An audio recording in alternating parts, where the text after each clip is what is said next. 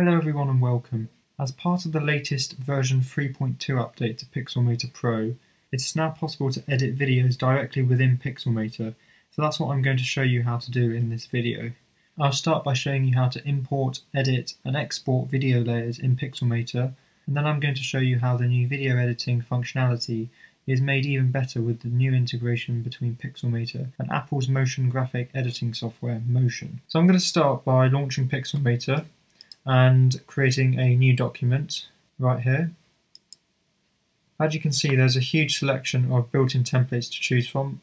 In the sidebar here you can see they're all categorized, and I can scroll through them in the middle and take a look at whichever one I want to use. But for the purposes of this video, I'm going to use this blank template here, and I'm just going to change on the right hand side, I'm going to change the size to 4K, because that's the size that the video I'm going to be demonstrating with was shot in. So now that I've created my blank canvas, I'm going to pull up an image that I have stored in a folder on my iCloud drive. So I'm just going to bring that up, and the video I'm going to be using is this horse video here. So I'm just going to click and drag that into Pixelmator, and you can see it will instantly import it. And you can tell this video layer has been imported by looking in the layers sidebar of Pixelmator, and you can see this little video icon and a timecode beneath that denote the fact that this is a video layer. So now I'm just going to take Pixelmator full screen to give a bit more space to work with, and I'll show you how you can work with this video. So firstly, I'm going to take the video and just, as if it was an image, click and drag it so that it's in the middle of the screen. You can see I've got the guides to help me centralize it perfectly, and I'm just going to leave it where it is there. Now beneath the canvas you can see we've got some playback controls for the video. So I can mute or unmute the video using this button on the left, and I can play and pause the video using the central button here. So I'll just click to play and then I can click again to pause it. On the right we have another button which gives a few more options. So here I can scrub through the video just by hovering my mouse over the thumbnails, and I can also trim the video, so I can, from either end of the video, I can trim it to make it shorter. So say for example I want to make this video roughly 15 seconds, I can do so by just dragging the handle to where I want it to be. So I'll leave it there. And then we've got some advanced settings, so we can change where the playback starts at, and then we can change the behavior of that as well. Now in terms of actually editing the video, there is lots of control when it comes to adjusting the colors. So if we go to the Color Adjustments menu, which can be accessed by pressing the letter A on your keyboard, I can manually alter any of the adjustment options within this panel, and the video will be adjusted accordingly and with no delay. Now something I find works very well in Pixelmator is the ML Enhance option, which effectively uses machine learning to automatically apply multiple color adjustments to the video, all by clicking on this ML button up here. So where you see it says ML Enhance, if I click on that,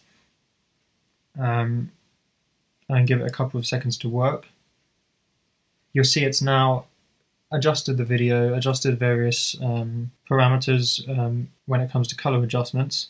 And the great thing about ML Enhance is once it's done its work, you can actually go down and you can see exactly what it's changed. So I can see here what it's done with each of these different components of light in this case to achieve the result that I've got.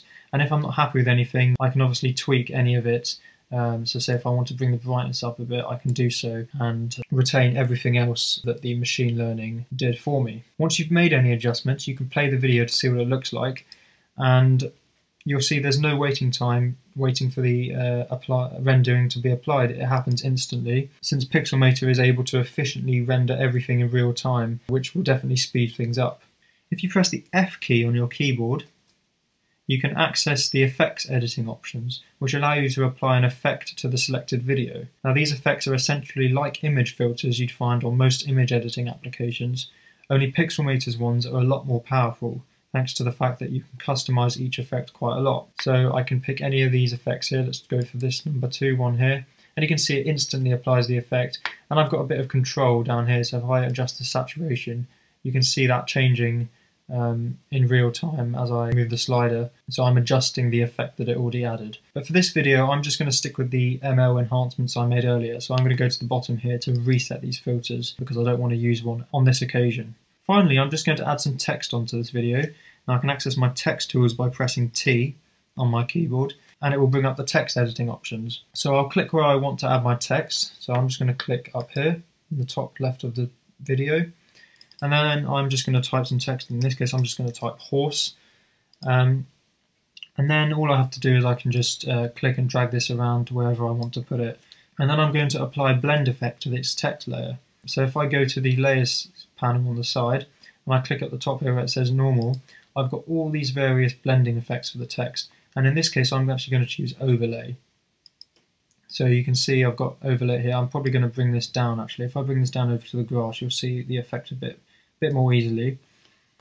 So you can see this overlay effect has been applied. And again, I can go ahead and go to this video and click play. And you see it renders it in real time. You can see the text overlay effect rendering in real time. So Pixelmator is very efficient when it comes to rendering your effects that you've added to videos. So now that I've finished editing my video, I'm going to export it by clicking on the share button in the top right of the Pixelmator window. And then I'm going to choose the MP4 web video format. And I'm just going to navigate to the folder I had open earlier with all my videos in it for this particular demonstration. And then I'm going to name this video Horse Edited, just to differentiate it from the previous original video. And then I'm just going to hit export. And that's as simple as it is. I'm just going to let it export. And that's how easy it is to import, edit and export video layers in Pixelmator Pro. Now of course you can work with multiple video layers within the same Pixelmator document, and I will show you an example of this now. One of the most useful additions as part of this new Pixelmator Pro update is the improved integration with motion. Now I have a Pixelmator document I made earlier saved here that I'm going to open. And as you can see from the layers, this has multiple video layers arranged on the canvas, as well as some text here and this graphic that I made using Pixelmator's built-in shape tool. What I'm going to do now is go to the share option as I did earlier, but this time I'm going to go all the way to the bottom and click on export. Then just like I did earlier, I'm going to give it a name. In this case I'm just going to call it add motion to the end of the file name. And then at the bottom, I'm going to make sure that I've got motion project selected. And then I can choose the frame rate. In this case, the frame rate of my video is 60 FPS, so I'm going to keep it as that. So now I can hit export. And now if I go back to the folder where I've been storing everything, you'll see I've got a new folder that's been created. And if I open that, you can see inside that I've got a motion file that's been generated. So I'm going to go ahead and open this.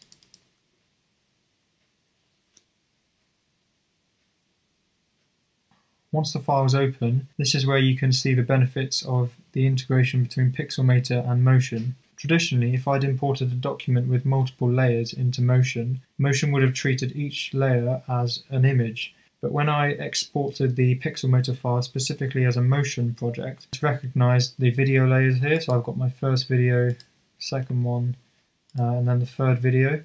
They've been given their own groups.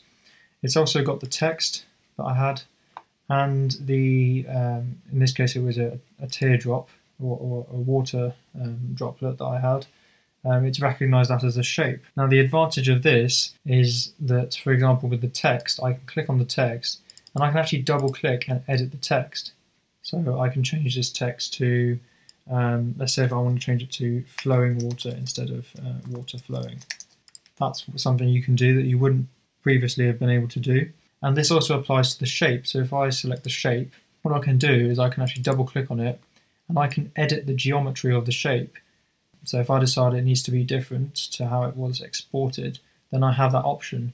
And this obviously also allows me to apply any behaviors or other motion specific animations and interactions to individual elements in a file that's been exported from Pixelmator. But that's everything I wanted to show in this video.